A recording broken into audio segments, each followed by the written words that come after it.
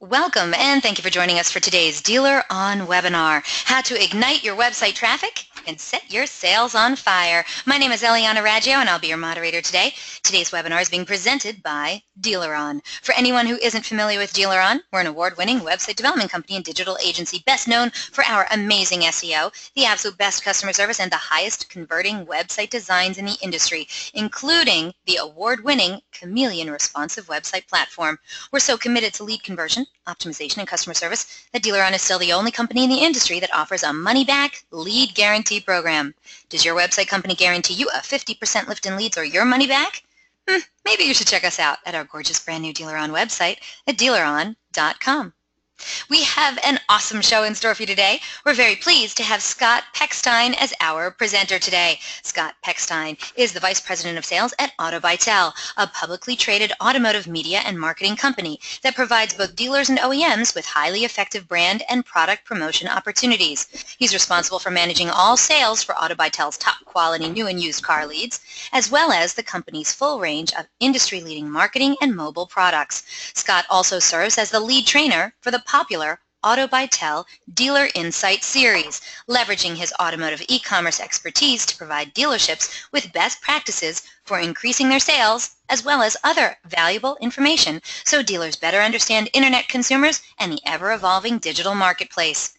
Additionally, he's presented informative data and sales insights at prominent industry conferences such as DrivingSales and NADA, and in various trade media outlets such as Automotive Digest, Remarketing and Auto Success magazines.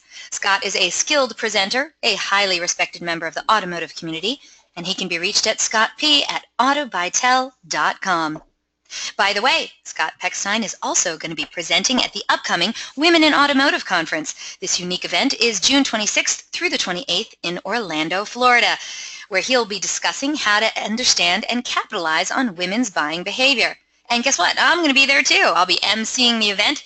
We'd love to see you. So if you want to make your way to Orlando next week, well, shoot, it's going to be a great time. To find out more about the Women in Automotive Conference and to get your tickets, please visit womeninautomotive.com or check out hashtag WomenInAuto16. We hope to see you there. Now, during the presentation, if you have any questions, use that question feature located on the corner of your screen to submit them. At the end of the presentation, we'll answer those questions of general interest. Before we get to your question live, we're going to try to respond by email later today. Also, don't forget, a link to download a copy of this webinar recording will also be emailed to you later today for your reference. Please feel free to share it with your friends and colleagues. And guess what? Our good friends at Autobytel, they're giving away an awesome prize today on the webinar. 3 lucky webinar attendees will each win $500 of website traffic compliments of Autobytel. Every dealership could use that. You have to be on the live broadcast to win it, though. So stay tuned. You could be one of the people winning this amazing prize today. Also, at the conclusion of this webinar, you're going to get a short survey. So fill it out because we're always looking for great feedback from our audience, and we want your opinion to be heard. And hey, do you tweet much? We hope you do. We'd love to see what you have to say about today's presentation, so please tag us in it. You can use hashtag DealerOnWebby. I'm at Eliana Raggio. You can also hit up Scott Pechstein at Autobytel. We look forward to seeing what you're saying. So let's get started. Let's learn how to ignite your website traffic and set your sales on fire. Scott Pechstein, how are you, sir? I'm doing all right. I'm doing all right. You sound fantastic. I've had a very busy birthday week, so thank you so much for being here today. For those of you not in the know, I just want you guys to understand, Scott and I have known each other a handful of years. This is his very first appearance on a DealerOn webinar. I think I put him in like a figure 4 leg lock, or maybe it was a half Nelson or something like that. But whatever wrestling move it was, I finally twisted his arm enough that he said, okay, I know I have lots of great stuff to share. So today we sit here with Scott Pechstein. Scott, it's been a long time coming, my friend. Thank you so much for being here today. And you picked out a great topic. Thank you so much. Yeah, I appreciate your having me. And specifically, it was a couple months ago at NADA where you caught me in the hallway, where you put your leg lock on me. I think you form tackled me, but Yes. no, I appreciate it. I really do. When I know what we need for the show, I don't hesitate. You can ask any of my other presenters. But speaking of today's presenter, I know you have a lot of great information to get to today. Audience, you're in for a treat. We're so pleased to have Scott here. So Scott, why don't you tell the audience all the kinds of awesome things you're going to be talking about today? Yeah, you got it. Thank you. So how to ignite your website traffic and set your sales on fire is the title. The reason we chose this is the world's changing. The world continues to change, but more so over the past couple of years as far as the buying behaviors that we're seeing, Eliana. And if the world changes and we don't change with it, we get left behind. Well, many of our competitors do change. So, specifically I wanted to talk about a few things. I've got a few objectives for this afternoon on the East Coast. Objective number one, identify the changes. Before we talk about how we're going to adapt with it, we've got to understand exactly what's changing and what continues to change. Objective number two, we need to recognize the causes of these changes. A lot of it's around brand defection. We'll spend some time on that this morning. Objective number three, halfway through the presentation, we'll really talk about understanding the technologies and the processes that drive website traffic. What it comes down to, and what you'll hear me talking about a lot, is simply driving more traffic to your dealership website and converting that traffic. Those are the key elements in keeping up with these changes. We'll wrap up with challenging your traditional sales processes. We've had a lot of great trainers in the industry. A lot of these trainers are still training today, but they've really changed their curriculum. They've evolved their curriculum to, again, adapt with the changes. We'll end with a giveaway, and then there'll be a little Q&A. How's that sound? I think it sounds great. Let's do it. Cool. All right, a little bit about Autobytel real quick. We were founded over 20 years ago by a car dealer. We're really, really proud of that. We're proud of our DNA that we've got today. When we are hiring, a big plus, something that we look for is that dealership experience. So we're really proud of that in our sales team and our account management team and in a lot of our upper management. So founded by a car dealer and extremely proud of that. Number one, an automotive lead generator. So this year we're going to do a little over 11 million leads.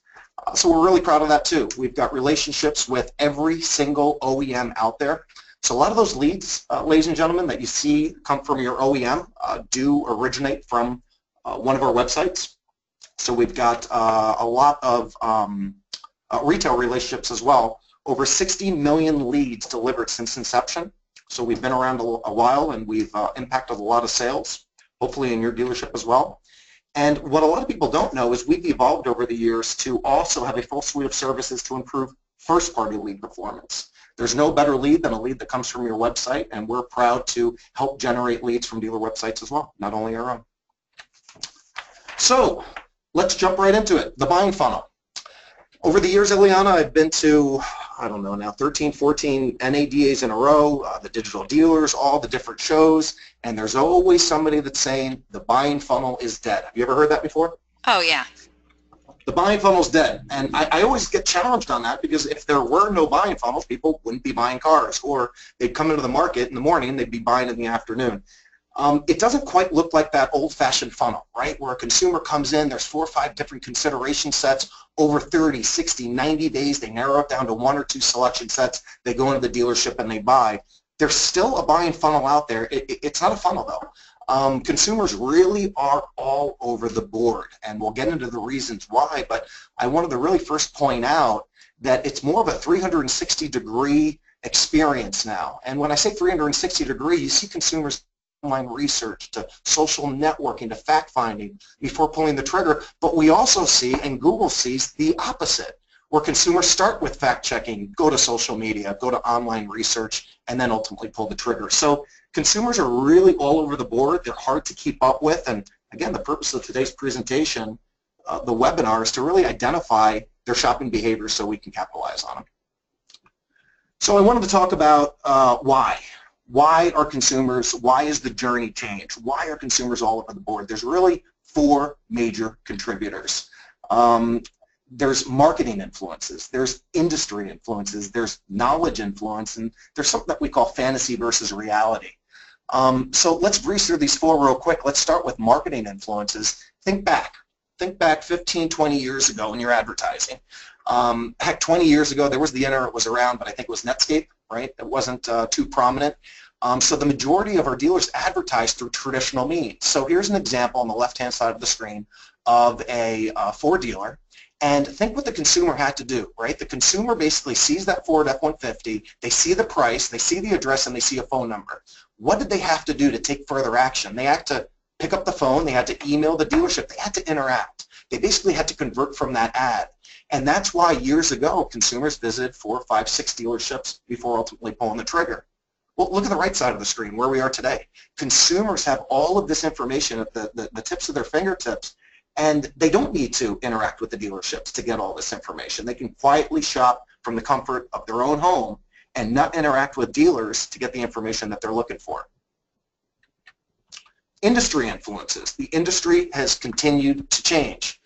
Think about brand parity. In 1986, Hyundai came to North America. They had I think they had one model back then. They had the Hyundai Excel. Does anybody remember what it used to run for? I think the asking price was $4,995, so just a little under $5,000. A couple years later, look where we've come. You've got Hyundai with the Equus, with the Genesis that competes with BMW, Lexus, Mercedes-Benz. You've got historical entry-level brands like Suzuki and Isuzu that no longer exist. You know, as far as the increase in parity that we're seeing on brand has really led to less loyal generations. You've got product parity with really stemming from industry quality awards. You know, take into consideration the 2016 Car of the Year. It's the Kia Optima. Kia was right there with Hyundai years ago where they weren't competing with major brands, and they definitely didn't have the Car of the Year. And that coupled with improved online content, you know, ratings and reviews, it is not hard for a consumer to hop on a website and whether it's social media or what have you, and get other people's opinions and ratings and reviews on those vehicles. So it's really making the whole car buying experience a little bit cloudy and pretty competitive, right? Think back in the Midwest especially, right? You had your Ford families, your Chevy families that had bought Fords for 30 years in a row, and there was nothing in the driveway other than a Ford F-150, and a lot of things happened over the years. A decade ago, there was a tsunami that really leveled the playing field when imports weren't available. A lot of these consumers that were driving Lexus and BMW were now looking at domestic brands and vice versa. A little bit about knowledge influences, how they play a role. You've got 31 models in the mid-size sedan segment alone today, so think about that for a second. For a consumer looking for a mid-size sedan today, they've got 31 different choices. All in, all out, ladies and gentlemen, there are over 360 make model combinations in the marketplace. So I think we take a lot for granted being in the industry. You know, I could guess what my next car is going to be, but we live in it. We breathe in it every day, day in, day out. A lot of consumers that aren't in our industry, it's pretty ambiguous. It's a pretty tough journey to even start these days. And it's not getting any better. I mean, take a look at the 2016. This is a number of new model launches. In 2016, there's over 70 new model launches. It's not getting any better. 2017, you're looking at, again, over 70 new model launches. So I don't think this is changing. It's only getting, again, a little bit more ambiguous as time goes on. And then lastly, you've got fantasy versus reality. We've all experienced this. We all know it too well. The dreamers. You know, I'm allowed to dream as well, Eliana. Just like Tiffany here with the glasses. In a perfect world, if you told me I had to get a new car 3 years from now, I'd work real hard. I'd make as much money as I can so I could buy a Ferrari. However, then I get hit over the head with a reality stick, and you know, I go home, I talk to my wife, figure out how much money we have down and what we can afford, and look at the old piggy bank, and I am in the market for more of a Nissan because I've got a 30-mile commute to work, and that Ferrari is probably going to get me 8 miles a gallon. So, you know, the fantasy versus reality plays a role as well, and I know a lot of our Highline dealers who are watching us today can definitely relate to this.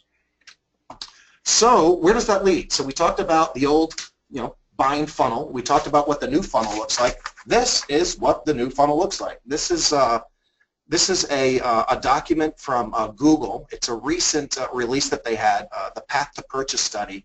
And if you haven't seen it, we'll have a link later on in this broadcast where you can download it. It's really interesting. You know, Google follows consumers, and they did a study. Right here in this example, you see the little green guy on the left-hand side of the screen, and they start their search on Google. And they'll do 24 different touch points on average before pulling the trigger and burning gas in a car, of which 19 are digital.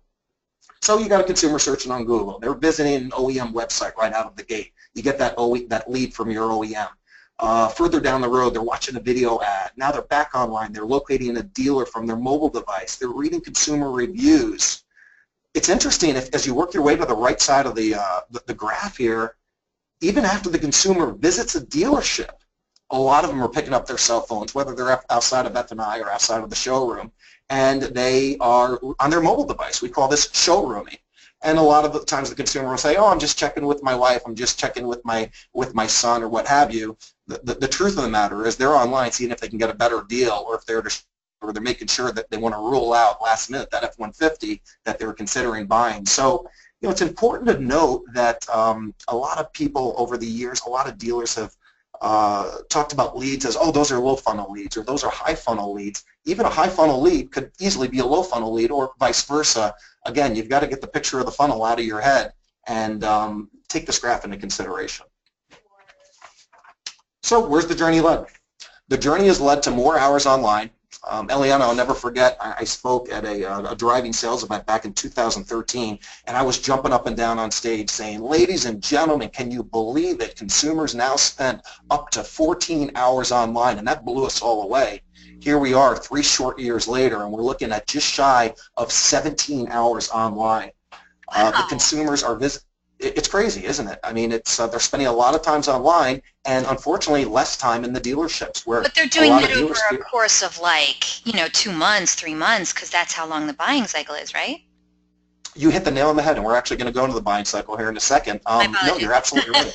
Over a 30, 60, 90-day period, consumers are online. But again, when they used to visit 5, 6 dealerships just 10 years ago, today ultimately they're visiting, I've heard all kind of numbers. I don't want to be the guy that says it's 1.2 or 1.3. I've heard anything from 1.2 to 1.7, 1.8. So let's agree that consumers on average are visiting 1 to 2 dealers before pulling the trigger.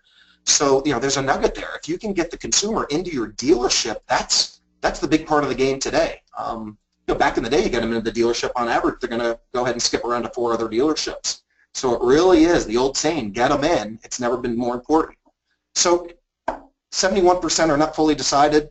I've heard a higher stat than this. You know, NADA told us last year that 80% of the consumers will ultimately buy something different than they originally intended. Google tells us it's 71. Let's just agree that it's the majority of the consumers start out with a make or a model and ultimately buy something different. Now, NADA also told us, reminded us, because this has been a stat for years now, that the #1 reason for lost sales in 2015 was because the consumer was set on the wrong car. The newer used car associate was trying to sell the consumer the wrong car. A car that they ultimately purchased another car that dealer very well may have had in inventory, but they were set on the wrong car because they didn't conduct a needs analysis to truly understand what the consumer wanted. So it's something to keep in mind. So where does it lead? Ironically, to your point, Eliana, it's a quicker purchase. We've been talking about stats for many, many years now, and the buy cycle, when I started with the company, doctors and lawyers owned computers back in the 1990s, right? And a doctor or a lawyer would submit a purchase request to Autobytel. The buy cycle would be somewhere between 2 and 3 days. It was amazing. We'd send a lead to a dealer. Back then, we faxed the leads to the dealers, and these consumers would ultimately pull the trigger within days. And for years and years and years, we watched that buy cycle get longer and longer and longer. Google has told us for the first time that buy cycle is actually, despite all the information, right? These consumers spending more time online, less dealerships, they're actually pulling the trigger quicker than they have before. 89% of purchases are made within that 90-day buy cycle. That's up from 83% just 2 years ago. 69% of these consumers are pulling the trigger within 30 days. So when I'm in dealerships, I always hear, well, you know, it's not a race, it's a marathon. We've got to follow up with these consumers 30, 60, 90 days. That still is true, even after 90 days. Even after the consumer may have bought, I would encourage dealers to continue to follow up for years, because your average lease these days is only 2 or 3 years to begin with. Why not sell that consumer the second time around if you missed the sale the first time around? But it's important to take into consideration there's a lot of points being scored in the first quarter, meaning within those first 30 days, again, 69% of the consumers are pulling the trigger versus 57% just 2 years back. Here is an example. Here's an example of yeah, just hang in there with me. This is a search string from Google. Again, Google had this in their path to purchase study. It just shows that the first thing this consumer typed in when they were looking for a vehicle was Toyota. This is a consumer that lives in South Florida. He started out with a Toyota. Everything in green here is actually the brand that he ended up purchasing, he or she. So you can see that this consumer looked at a Jeep, typed in Jeep again, and then went on and on and on, looked at Ferraris. He just like me, looked at Mazdas, Toyotas, Nissans, Subarus, and so forth. Then you can see he got a little hot on Jeep again towards the middle, and then once again defected to Chevy, Nissan, Subaru, Toyota. Ultimately, towards the end, he or she is set on Jeep, right? Jeep, Miami, Florida, South Florida Jeep, visiting the OEM website, even though a little bit there, towards the end, he was looking at Dodges, went to the Planet Dodge website. Ultimately, this consumer ended up pulling the trigger on the Jeep, but I thought this was an interesting slide because you can actually see the journey that the consumer goes through. And it's definitely not the old funnel experience. It's the all-over-the-board 360-degree experience. So having said that, Eliana, I think it's time for a poll question. I would love it. Audience, guess what? We have not one, but two poll questions for you today. The first one is on your screen now. And of course, as always, we would love it if you'd get involved with our poll questions. It lets us know how smart you are. Just kidding. It lets us know what's happening at your dealership. So here we go. First question is on the screen now. The question is, of the people who visit a dealership website, what percentage do you think actually leave a footprint? Please select one of the following answers. Do you believe it's 1%? 3%, 7%, 15%, or do you believe it's a whopping 20%? So we want to know, on average dealership website, is that correct? That's the question we're asking, Scott? That's correct, and it doesn't, and just a disclaimer, it doesn't take into consideration phone calls. So specifically, of the consumers that come to a website, how many of them leave a footprint, meaning how many of them convert, whether it be via basically to a lead, fills out a credit app, a 5-liner, a trade-in module, anything, basically leaves a footprint. Okay, we're still waiting for a lot of votes to come in. So while those votes are coming in, I just wanted to throw this comment out to you that came in from Bruce. He says, it's such a paradox of choice. The paradox of choice is very much in play. Consumers can't seem to make up their minds when everything is always being thrown at them. That's Bruce's opinion. They eventually make up their mind, Bruce, at some point. Yeah, it's tough. It's tough. As we're hanging out for questions here, I started out in retail in the 1990s. Eliana, I remember, I guess the internet was around, but we definitely didn't have computers on the desk. We lived off of the phone and floor ups. And what makes it tough is, again, consumers are shopping, but they're not doing it in front of us as they did. I mean, when I sold cars, it was easy. Today it's tough. It's ambiguous. It's a tough journey, and the consumer's not doing it in front of us. They're doing it in the comfort of their own home. Yes. Okay. You know what? Almost everyone has voted. So, Scott, if you're ready, we're going to see who has the right answers, because you know what? It's all over the board, these answers. My goodness. There's no one clear winner. So hopefully you'll let us know what the right answer. There is a right answer to this, correct? I hope so. Okay. See, audience, thank you so much for being amazing and answering this first poll question. All right, we're going to share the results right now. 13% of today's audience believe it's only 1% of people who visit a website that actually leave a digital footprint. 18% of today's audience believe it's more like 3%. The majority, 33% of today's audience, so a solid 1/3 of today's audience, believe it's as high as 7%. A quarter of today's audience think it's about 15%. And then the remaining 13%, well, they think it's 20% of online shoppers that visit your website convert to a digital footprint. So there is no one really standout answer, but there's research on this, right? And you have the answer for us?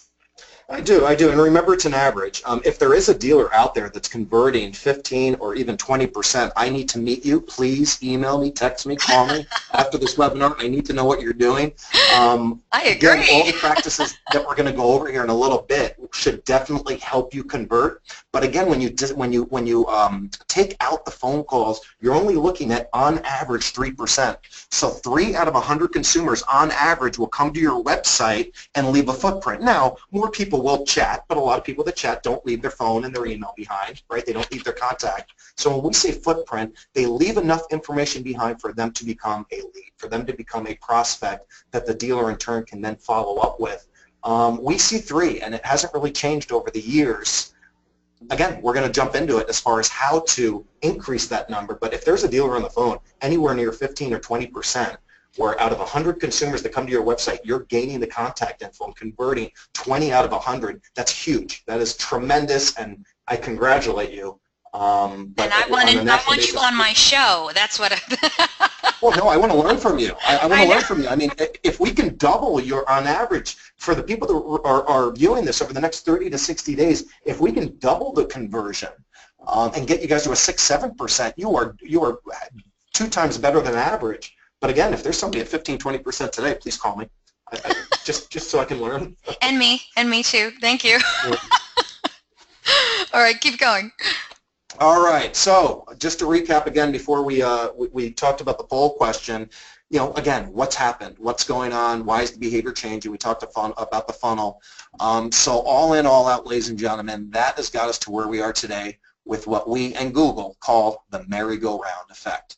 So think of this merry-go-round as the internet, right? And you've got these horses. Remember what that slide said a couple minutes ago. Out of the 24 different touch points, you've got 19 which are digital, 17 which are websites. So think of this merry-go-round and think of these horses as websites. So you got website A, you got website B, and hopefully you've got your website, aka you've got your horse in the race, right? Hopefully you're one of those horses, because as a consumer is looking for a Ford in Miami and you're a Ford dealer in Miami, the goal is to get that consumer to your website. If you're not getting the consumer to your website, I can tell you on average the consumer is probably not just driving in as they once prominently did years and years ago. You're out of the race. You're not even showing up, right? So goal number 1, get that consumer on your horse. Get that consumer to your website. As important, you've got to get the consumer off of your website. You've got to convert them. Again, if only 3% of 100 are converting today, we're going to go through some tactics here in a minute to not only get consumers to your website, but to convert those consumers. So let's talk about the number 1 goal, getting traffic to your website. This is old news. You've got SEO. You've got SEM. Eliana knows all about this. You work for a website company. Traditional media. You want relevant content. This is nothing new. I didn't teach anybody anything in the last 10 seconds. This is what you guys know. Some new strategies that are in the marketplace that I wanted to talk about are Facebook, Twitter, and vertical advertising. You know, Facebook, it's amazing. Yes, I have a Facebook account, and I want to say years ago, but it hasn't even been that long, where maybe you saw an ad or two. Today, it's inundated with ads. A lot of the ads you can't even tell. They look like posts from your friends or what have you. But it is a great place to advertise. It is where a lot of people are going for facts and opinions. Hey, I'm looking to buy a Nissan Sentra. Does anybody have any opinions? It's a great place to advertise. Twitter as well, advertising is becoming quite popular. If any of you guys have a Twitter account, you've probably noticed recently that there's a lot of spots where you can advertise. What I wanted to go and delve into a little bit more that a lot of people may not be familiar with is vertical advertising. So vertical advertising is advertising that's dedicated to delivering advertising to a specific audience. For example, for an automotive vertical, vertical advertising is advertising to an audience who specifically conducts an automotive search. So maybe they're on one of these third-party sites, but the bottom line is you need to fish where the fish are. And if there are consumers on third-party sites, no matter where they are in this journey, you've got to have a rod in the water, right? You've got to have a hook in the water so you can play in the game. Because again, not to sound like a broken record, but the consumers, you're not going to get these consumers walking by your dealership today as you once could. So here's an example, ladies and gentlemen, of getting the traffic, fishing where the fish are. This is a consumer on a third-party site. It really doesn't matter which one there are. There's a lot of third-party sites out there today, and this is becoming more and more prominent. This is a consumer that's looking for a Chevrolet Corvette. So this is a consumer who has already put in their zip code. They've already depicted their make and their model. And this is a consumer today through vertical advertising that you can acquire to your websites. it's kind of ironic. Everybody's fighting for traffic and fighting for placement. There are companies out there today that are willing to send traffic from their website to your website to give the consumer more options and to help convert the consumer to leave a footprint. Here's another example. Let's just say the consumer's looking for a Chevrolet Silverado, and they want to go a little bit further in the process. I know it's small, I apologize for that, but on the top picture, you'll see this consumer has three choices. They could go to another third-party site, there on the bottom, or they could choose one or two of the dealers in the area.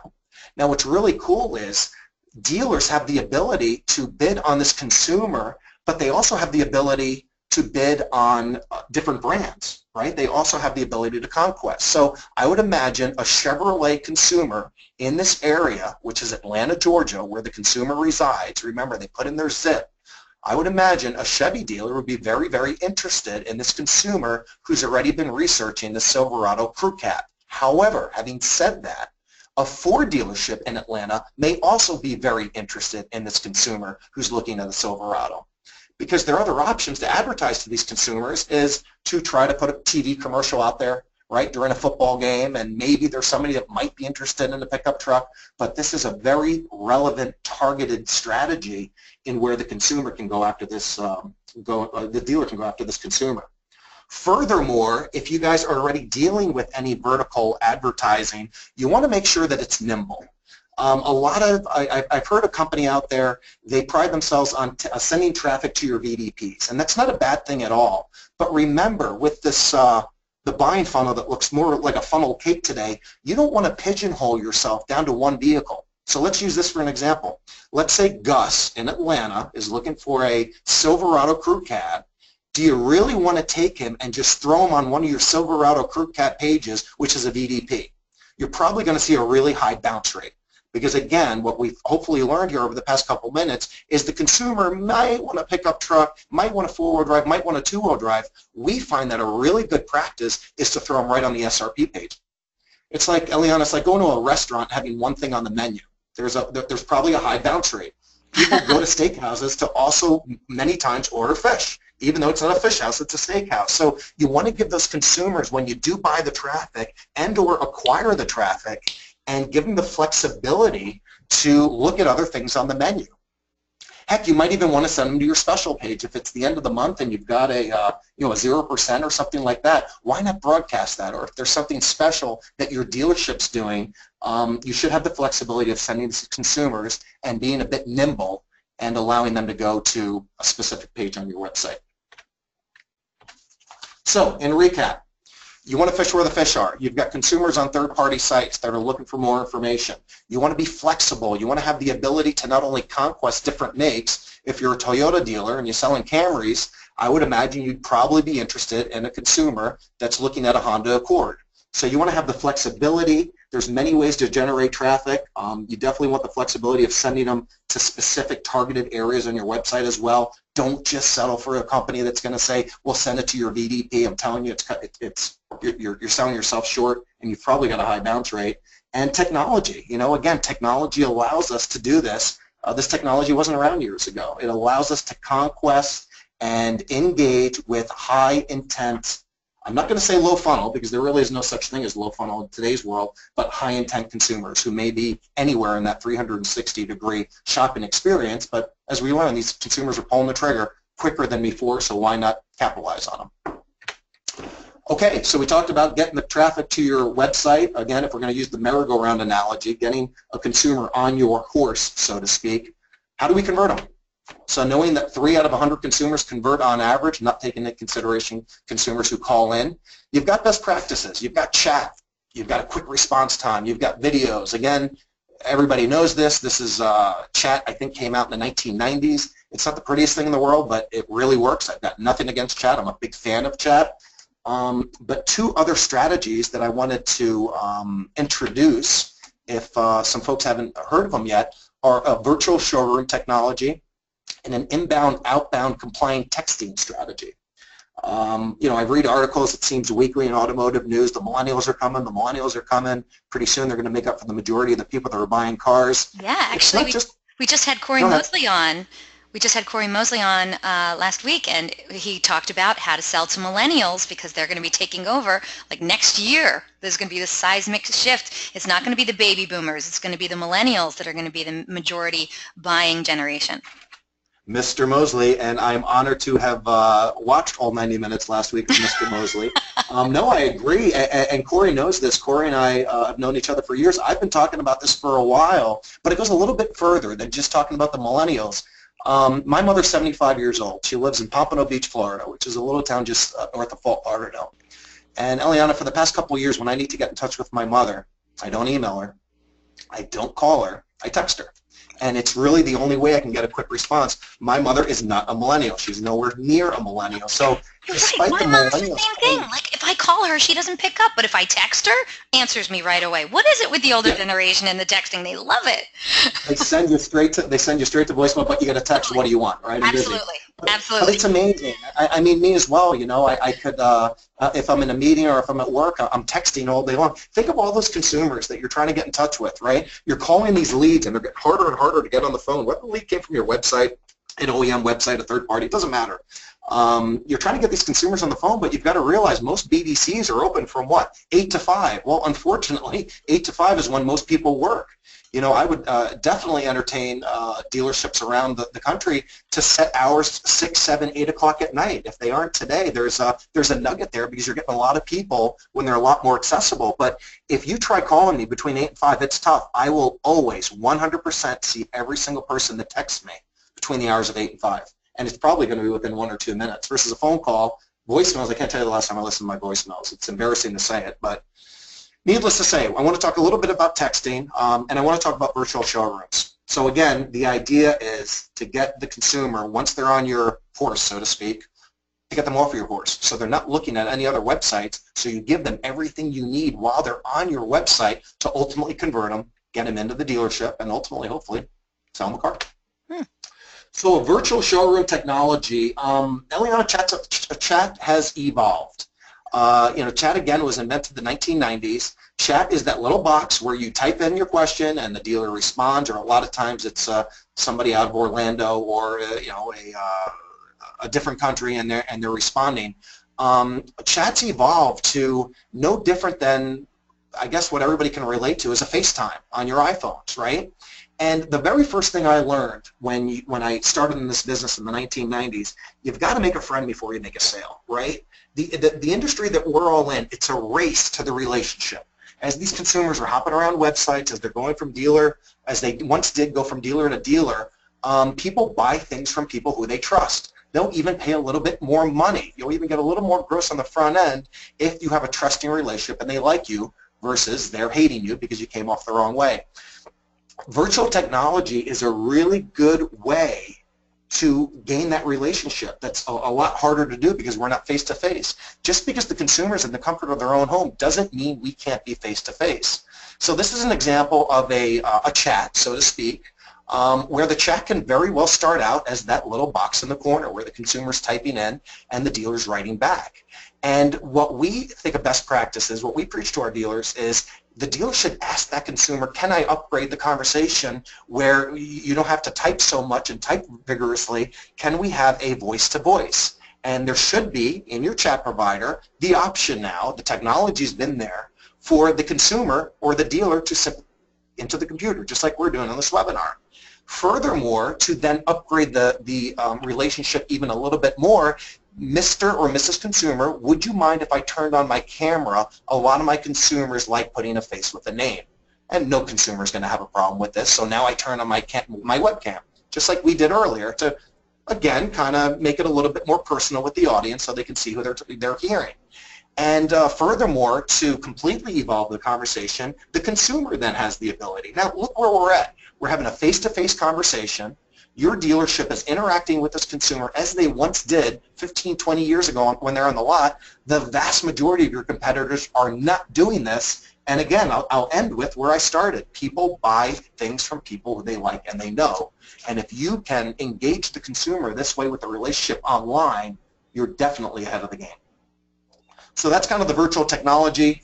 Something else your chat provider should be providing, this goes back 10, 15 years, this technology, you should know where these consumers are based off of IP address.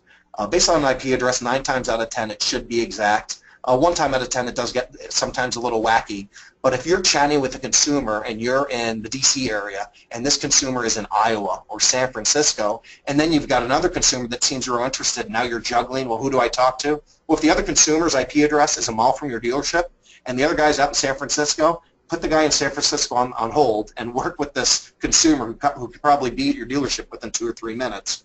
So again, just to recap, you should know, and your chat provider should have the technology to show you where these consumers are as you proactively reach out to them. Now for my favorite topic, I've actually done presentations on this just alone over the years, texting. Again, the predominant means to communicate today, whether it's my mom in Florida, Eliana, your mom, wherever she may be, New Jersey, I guess correct? Actually, she's just outside of Philadelphia, but yeah. Philly. Not too far. West Philadelphia, born and raised. On the playground is where I spent most of my days.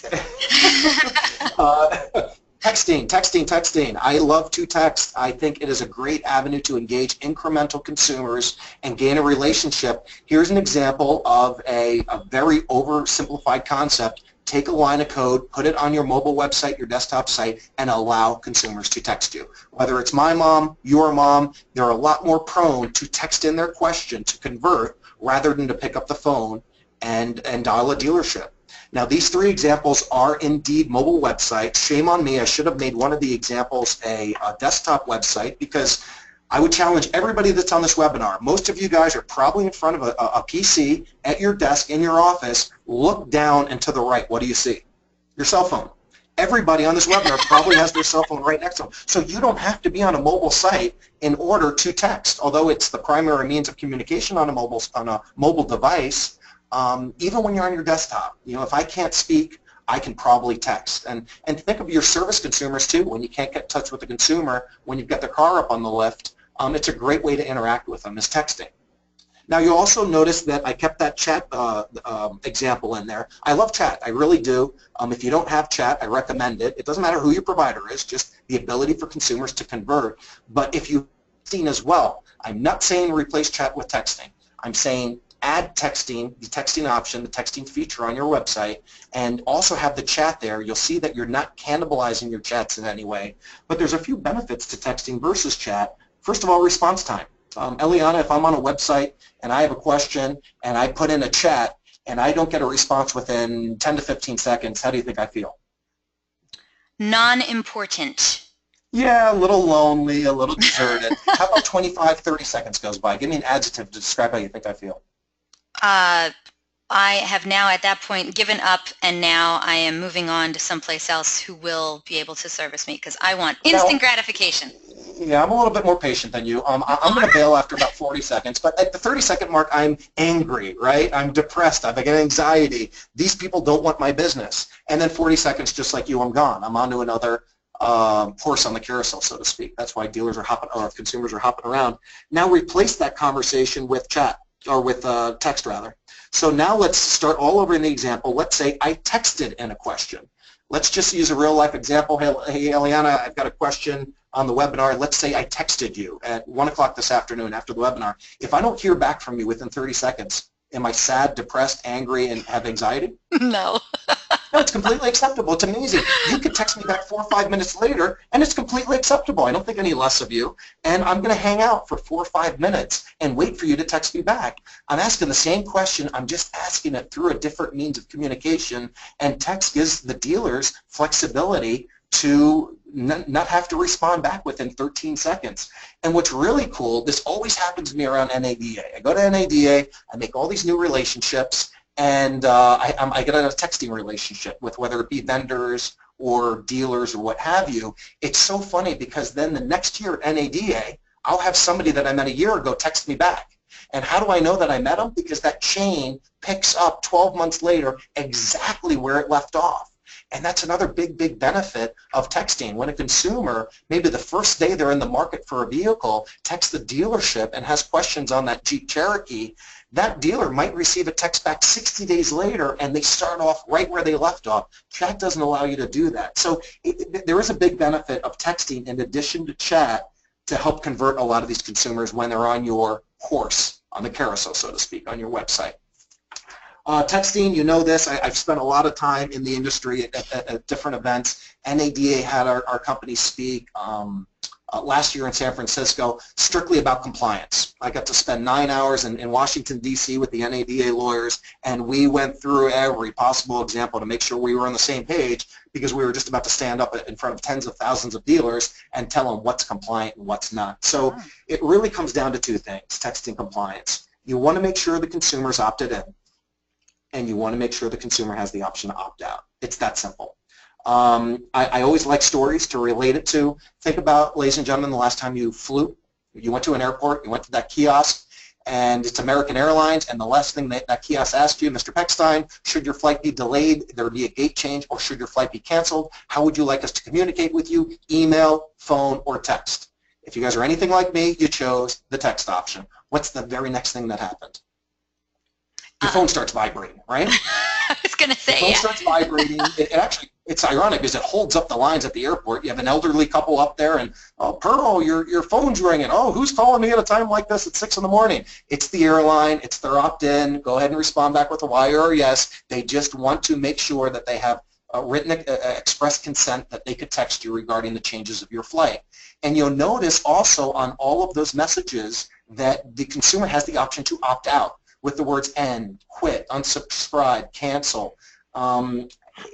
Lithia actually got in a little bit of trouble years ago because they had a system that wasn't adhering to the opt-outs. I don't want to bore you guys with all the lawsuits, but there are a ton of them, and typically they're in multi-million dollars because the FCC tells us it's up to $1,500 per infraction.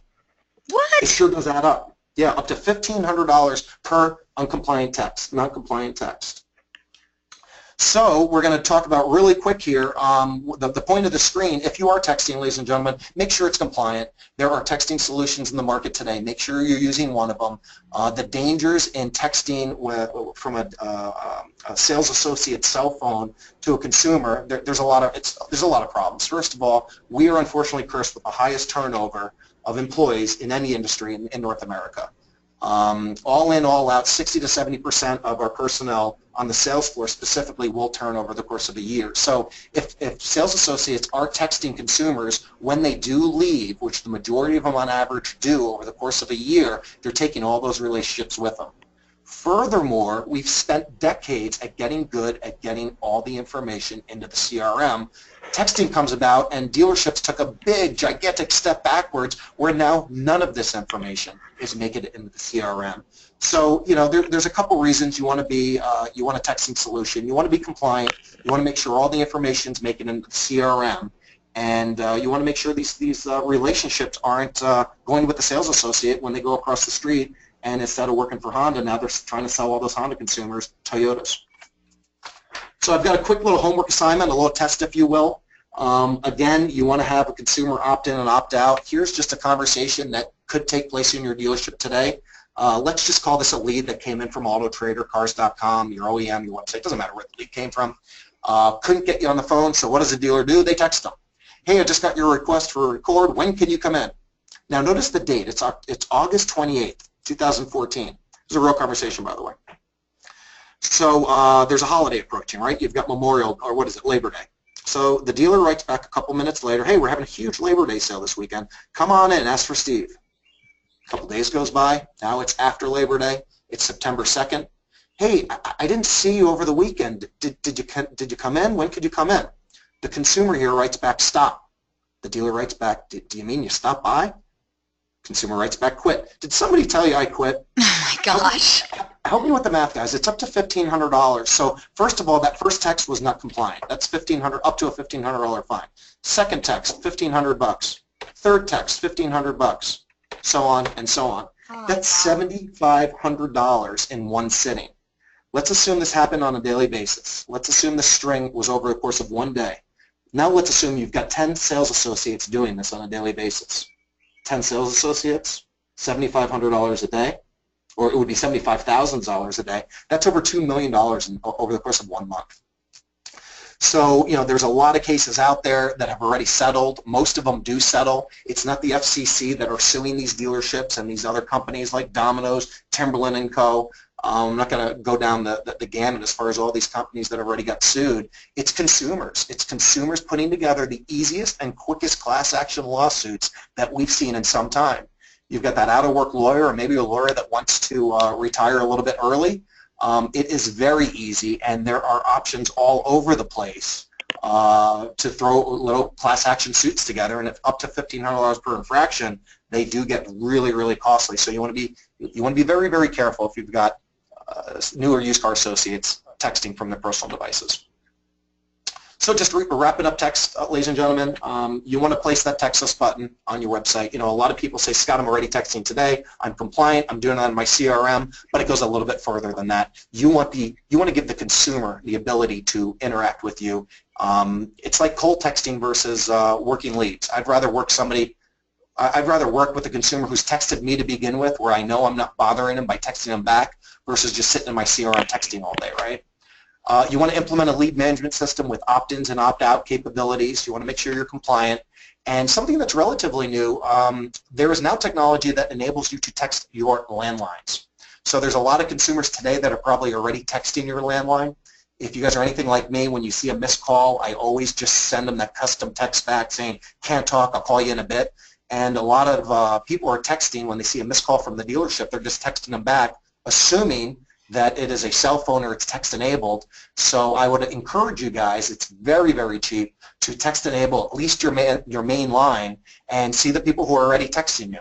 And then it's as easy as just changing your marketing and saying, instead of on the billboard, on the radio, on the TV where it says call us today, I would just throw in that word or text us. Give these, especially these millennials, give them the option to text you and they will text you. And if your competition isn't giving them that option, guess who's getting all these inquiries? Guess who's converting all these consumers? It's you over your competition. Let's take a break. Let me take a break, Eliana. We've got another poll question, don't we? Yes, we do. Last poll question is on the screen now, audience. We'd love to see if you know the answer to this one. Based on Autobytel data backed by Google, of consumers who submitted a new car lead, what percentage defected and then bought a used car instead? Which one do you think it is? Do you believe it's 25%? Do you believe it's 40% of consumers? 55% of consumers? Do you think it's as much as 60% of consumers who submitted a new car lead and then instead bought a used car? Or do you think it's the last answer, which is, what? They wanted a new car. Why would they buy a used car? My point exactly. All right, so once we get a majority of the votes in, we're going to close the poll and share the results. So we want to know, based on Autobytel data backed by Google, of consumers who submitted a new car lead and then bought a car, what percentage of those consumers defected and instead bought a used car? Do you think it's 25%, 40%, 55%, or do you think it's up to 60%? Or no, that's not possible. They wanted a new car. They're buying a new car. There's no way they would turn around and get a used car. Come on. Let's be real. And I want to remind everyone, we're going to be nearing the end of the presentation. So if you have any questions for our first-time Dealer On webinar presenter, Scott Pechstein, get those questions in. We're going to be getting to the Q&A session in just a few minutes, I think. Right, Scott? Yeah, we're almost wrapped up. Almost there. All right. Audience, thank you so much for your awesome answers. Scott, if you're ready, I'll close this poll and share the results. Yeah, please do. All right, let's do it. Okay, 19% of today's audience think it's the first answer, 25%. The majority, however, 50% of my audience, half of my audience today, think it's as high as 40%. 16% think it's 55%. 9% think it's as high as 60%. And then the last 6%, well, they're with me. They're like, what? They wanted a new car. Why would they buy a used car? So, Scott, is there a right answer to this? And there obviously is. You got data on this, right? Yeah, we sure do, Atlanta. We got some smart cookies on the line today, so it's 40%. The majority of the group is right.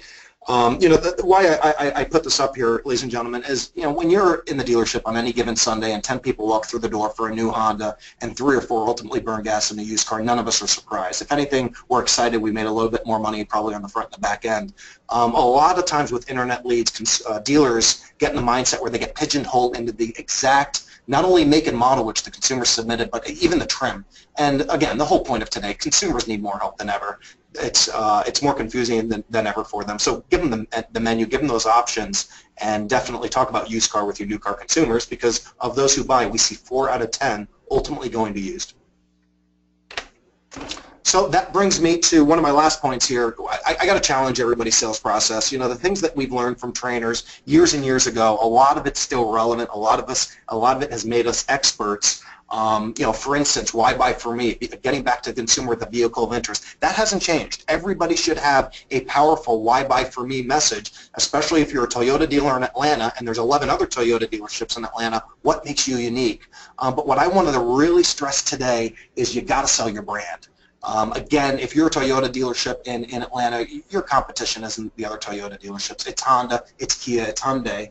If you're a BMW dealer, for instance, and you get a 3 Series lead, sell your dealership, that's great, but also sell the brand. Our BMW 3 Series has a 4-year, 50,000 warranty, which includes maintenance.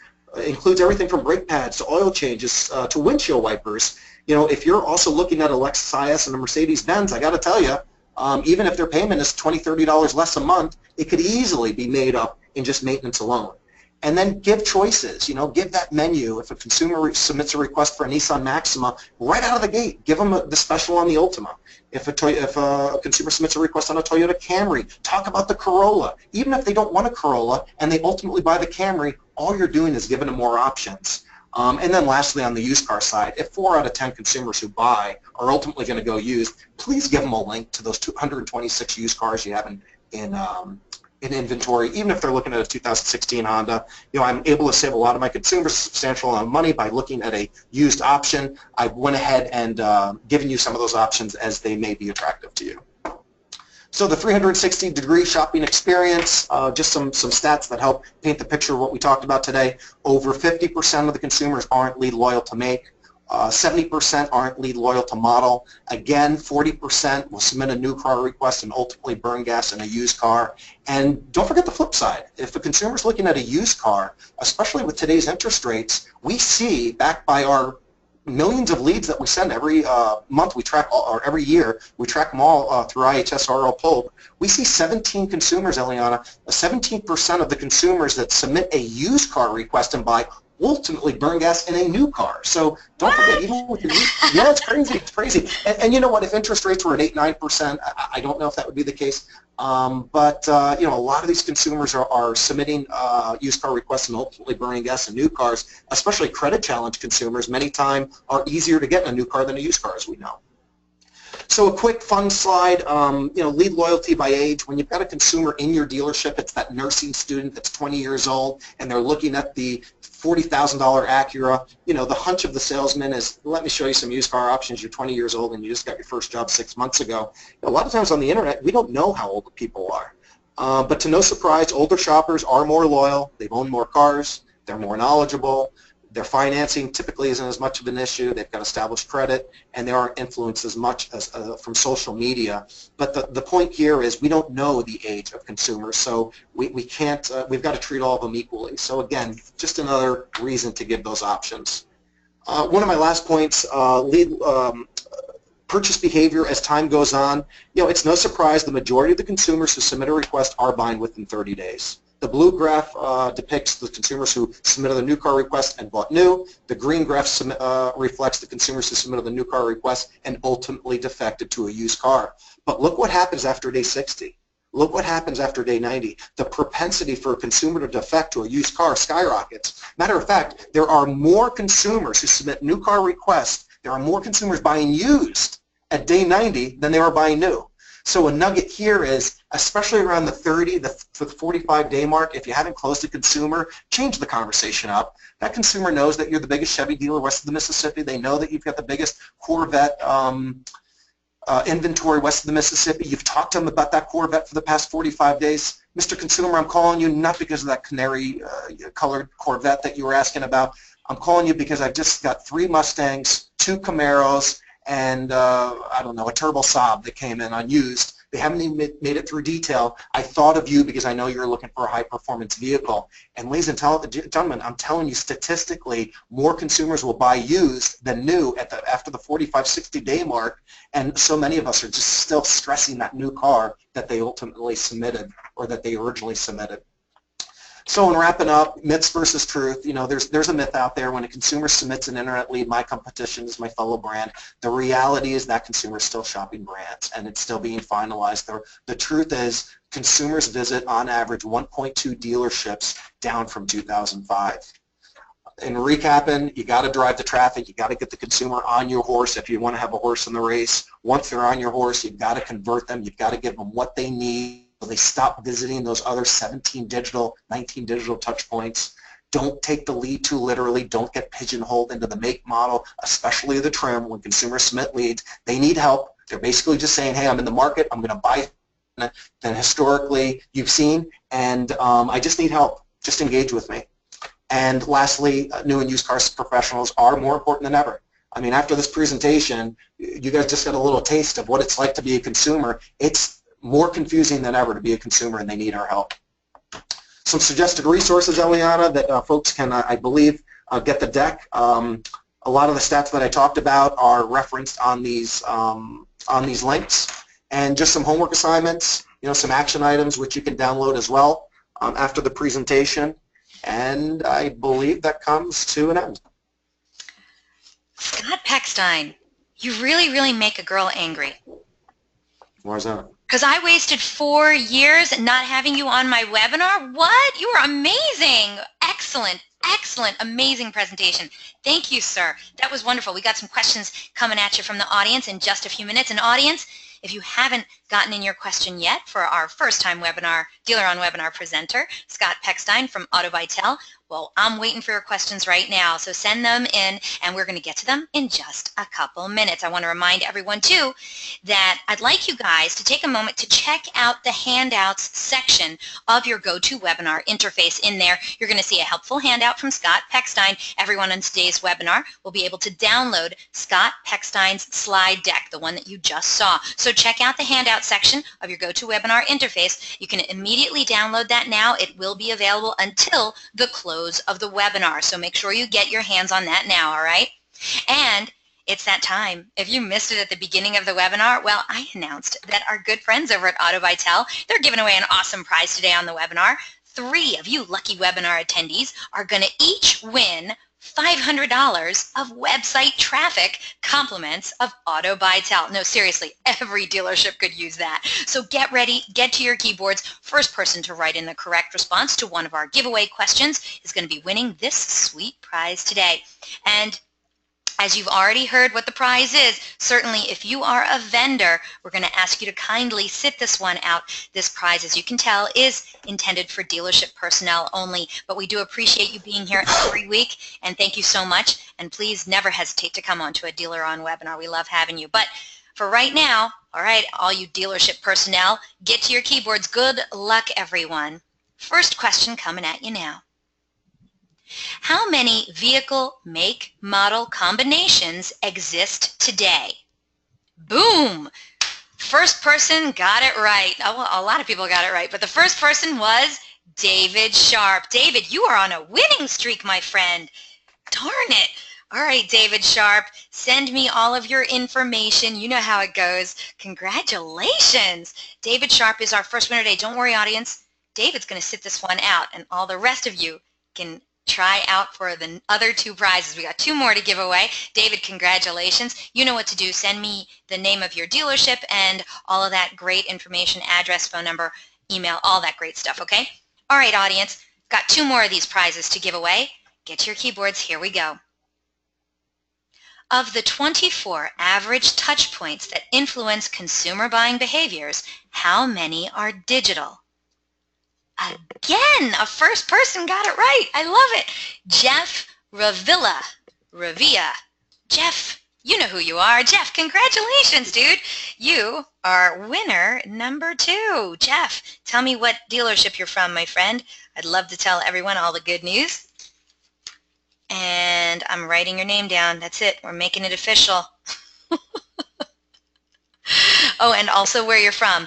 Oh, okay. So we got David Sharp. He's from Elliott Auto Group in Mount Pleasant, Texas. Jeff Ravia is from Smale Honda in Greensburg, Pennsylvania. Congratulations, you two. You guys can sit this one out as well. You guys are already winners today. We got one more prize to give away, audience. Here we go. Good luck, everyone. You can be fined up to how much per non-compliant text? Boom. 3 in a row. I love when days like this happen. That's right. $1,500 is the correct response. And Brandy Holmes, you are today's 3rd winner. Congratulations, Brandy Holmes. I think you might be a first-time winner, Brandy. I think maybe Jeff, are you a first-time winner? I'm very, very excited. Anyway, yay! Congratulations, Brandy. Brandy, write on in. Let me know what dealership you're from, my friend. Would love to find out. Give you a proper congratulations. And I know. We only give away 3 prizes today. You know what? That's a lot. Usually we only give away 1. But you know what? We give away cool prizes every week. So don't you worry about it. We are going to give away another prize every time you come onto a DealerOn webinar. So come on back for another DealerOn webinar. Who knows? That could be the day you walk away with a really cool prize. Now, I want to thank everyone for playing along. It was a lot of fun. Of course, we got to say congratulations to our winners, David Sharp from Elliott Auto Group, Jeff Ravia from Smale, and Brandy Holmes from Hare Chevrolet in Noblesville, Indiana. Congratulations, Brandy, first-time winner. All right, and of course, we got to thank our good friends over at Autobytel for their incredible generosity. Great job, everyone. All right, but now we're going to get started with the questions from the audience. I'm going to put my camera on. Hi, everyone. How you doing? Scotty, you can put your camera on if you feel like it. Look how handsome. All right, here we go. I'm going to scroll up. Oh, by the way, I should tell our winners. I'm sorry, real quick. I should tell our winners. You're going to be hearing directly from our friends over at Autobytel about claiming your prize. All right, so just wait on over for that. Okay, Scott, we have a lot of comments that came in too, so I'm going to feed those to you in the order in which they were received. First question came in from Tracy, and she says, what is the closing ratio of the Autobytel leads versus the average website lead? She's putting you on the spot, isn't she? The Autobytel leads versus the average website lead. Average website leads are all over the board. I've seen and heard dealers close their website leads over 20%. I've heard dealers that close their website over 2 or 3%. It really comes down to the process. We track every single request that we send. Again, this year it's going to be over 10 million leads, so it's not a little sample set. It's a lot of leads. And we see, well, we don't see, RL Polk IHS tracks every consumer over the course of 90 days. And that allows us to report back how many consumers bought of the 10 million on an annual basis, what they bought, from whom they bought. Even lately, we can see who they financed through. So to answer your question directly, we see about 1/3 of them buy. Now, I wouldn't call that a close rate. I would call that a buy rate. So out of 100 leads that we send to our dealer body, we see about 1 out of 3 they're buying something. As far as what the close rate is at a specific dealership, that's a tough question. You know, I want to say 7, 8, 9%. A dealer could come on and very well be at 15%.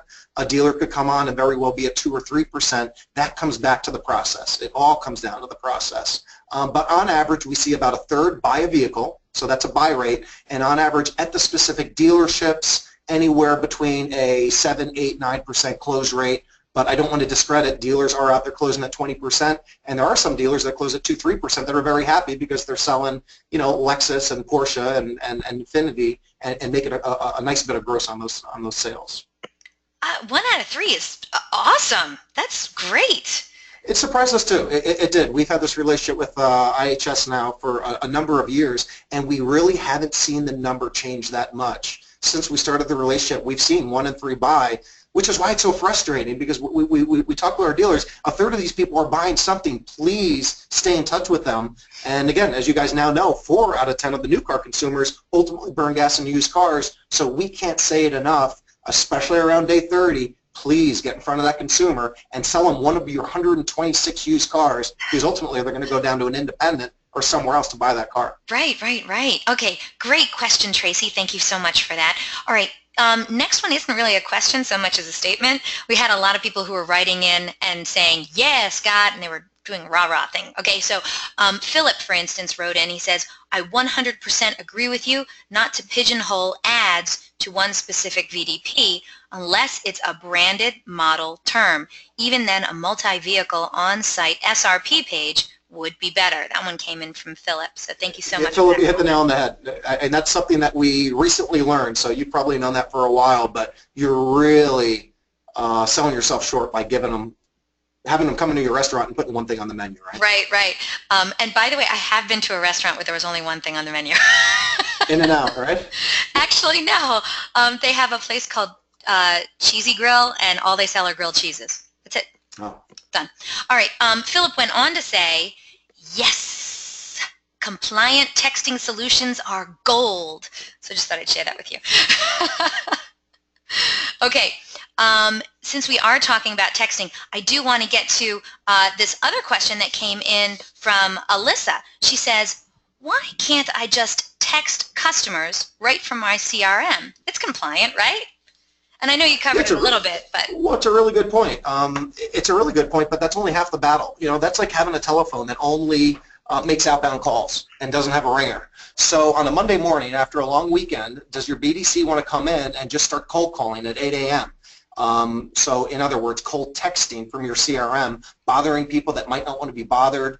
How about we change it and we set up inbound strategies, whether that be in your marketing, having consumers text your landline, whether that be putting that button on your SRPs, your VDPs, your service page, your home page.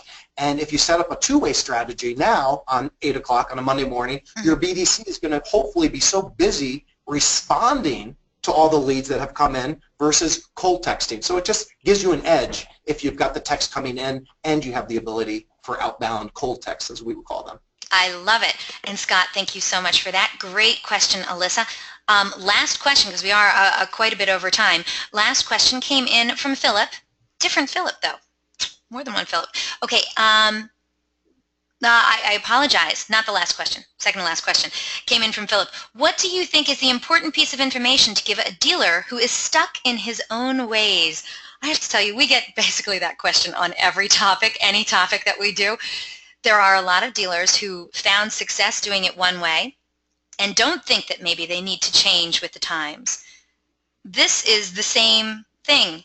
You said it yourself. If we don't change, we're not going to make it. So what kind of arm bar, figure four leg lock, half Nelson wrestling move would you recommend to Philip and others like him who have a dealership who's stuck in their ways and doesn't want to change with the times? It's tough. It's tough. I'd be more than willing personally to get on the phone with your GM, your owner, what have you. I know a lot of people are stuck in their ways.